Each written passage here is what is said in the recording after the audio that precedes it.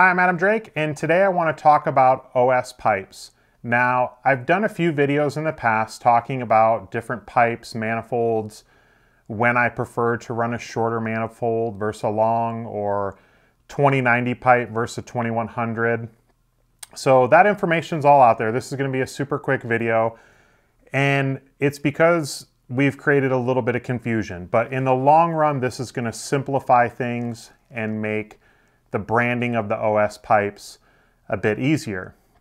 So what I have here are the two popular OS pipes, the 2090, which is now going to be referred to as a TB02.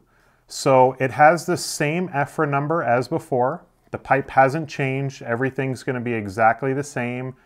The performance, runtime, how it tunes, everything. So this video is just to inform you, to let you know that the branding or the name for the pipe has changed from 2090 SC to TB02 for that particular pipe. So the T stands for tuned, the B stands for buggy, O2 is just the number 2 pipe in line. So pretty simple, but also confusing if you open up a brand new pipe or an engine combo and you go, man, what is this TB02 or TB03? So again, TB02, exact same pipe as the 2090 SC.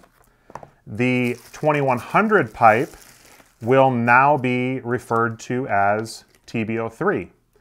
Just like with the TB02, nothing's changed other than the branding. So if you like the 2100 pipe and you're just looking to get a replacement pipe, and all you can see or find out there is TB03, nothing to be concerned of. It's the exact same pipe.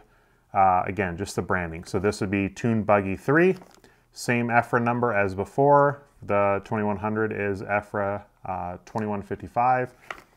So no change with the pipe other than the branding. Hopefully this kind of clears some things up. That way when you get a new engine or a combo, you don't have some confusion or think maybe you were shipped the wrong pipe from whoever you purchased it from. So just quick.